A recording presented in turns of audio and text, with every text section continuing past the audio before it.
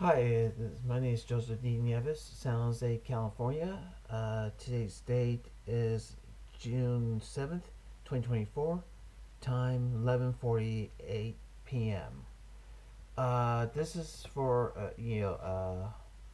been a long time video journal. I thought I'd let you know. My I'm the payee now of my own Social Security account and all that, and but my sister, my other family members, my sister excommunicated me because she thought I went behind her back, which I wasn't. According to California state law, that a payee must be in place before the old payee can move out of state. So I thought I'd let you know. And so yeah, it's just in here. It's in here. If my nephews, Garrett Bryce is watching this, I hope one day they'll call me or what, and all that. Like I say, my sister was with their sons, one of their sons, the oldest one, and he's in the military, in the army, and well, it's one of the things. It's one of the things that uh, I like to sit down, or on the phone, talk to him. That I don't know. It's the same thing here. My sister blames me, my mom and dad, financial hardship, and so my mom used her own money to help provide things and needs for her grandsons, and for my sister, all that. So because she loved her grandsons, my mom loved the grandsons so much, and all that. But that's like one of my first cardiac doctor, Dr. Becker, Dr. Rick Frederick Becker, and he said, because since I look like my dad, he believes that my mom and sister regret the way my dad died suddenly, and not didn't leave, or leave did not leave, you know take care of their business before my dad passed away. I knew that on June 6th, 1992, on my birthday. Yesterday, June 6th, 2024. Yeah, it was my birthday yesterday, and June 6th, 1982, Dr. Escar, Joseph Escar, doctor, my dad's doctor, told my dad had 3 or 4 months left, maybe extra a month outside of his health. And but my dad didn't tell my mom that he was going to die in 4 months in 1992. So that's why his resting place on the cemetery, was June 2nd, 1992, and that's when he passed away, and so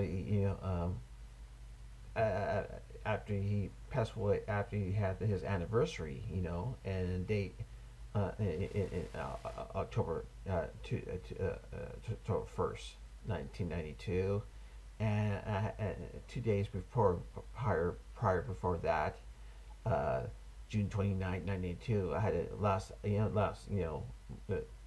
anything you want to do, go to movies, arcade, or wherever, or eat out, and that's what my dad did. But that's when, right there by Pal Stadium, the little, he had those phone boxes right there. He pull over, and wait for a road assistance to change the flat tire of his, and that's where my dad told me right there then that he was going to die in a few days. And so I remember that too. I remember that, and like I said, my dad, October 2nd, 1982, came home roughly about three o'clock, around there, 3 o'clock, and so he was sweating when he sat down and went to sleep. But around probably say 3:45, my mom asked what he wanted from dinner for a lovely evening, and my dad wasn't responding. I felt it. He was ice cold. So I told mom, "Look, mom." My mom was panicking. I said, "Joe," she yelled, "Joe, Joe, Joe, Joe, Joe, you scaring me." Yeah, all that. And so I felt his pulse in his lazy boy chair, and I had to call 911 for an emergency. So that, but and but yeah, but my either my sister blames me for the financial burden on my mom, which wasn't true. I mean, even though I'm mentally ill, mentally with mental illness, uh, like say you know I had mental illness, uh, it was lots of yelling and blaming a whole lot and all that. So I thought so. But I found out in July 2017, my mom said that she was paying off my sister's mortgage, because so she could keep her house. But my sister still blamed me and my mom financially. She provided everything you needed, even pay off the mortgage on my sister's house. So all that, but but to let you know all that, but I'm here still at my place, this government housing and studio apartment of mine, and all that. I had to save another few more years, save up for me to move into senior housing. So I don't know how long I'll be here in my place. I don't know, and all that. But everything slowly comes back into place. I'm supposed to receive extra money from Social Security, but I don't know if I'm going to get that or not. But no, I didn't go behind my sister Pat's back. That California, the manager here in the government housing said that your payee can't move out of the state unless you have another payee in place, and there was no other payee in place. So Social Security made me the payee. All that, and everything's working out. I paid my first rent with a cashier check, a cashier check by the bank. The bank waived $15 uh, fee for the cashier's check, and I didn't have to pay the extra cost for that.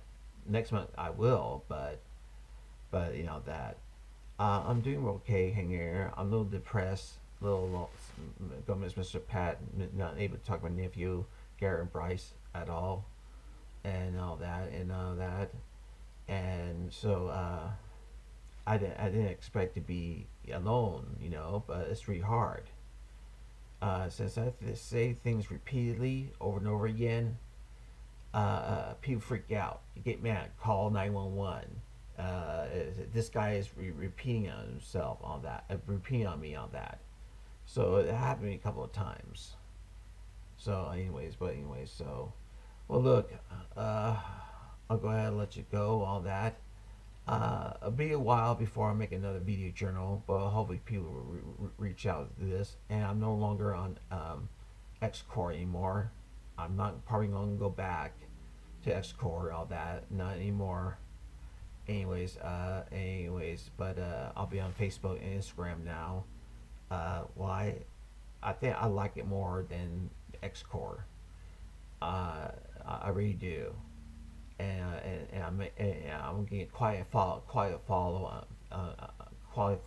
on uh, uh, Facebook and Instagram. Anyways, that's about it.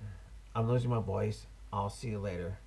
Good night, and sleep tight. Don't let the bed bugs bite. And I'll see you later.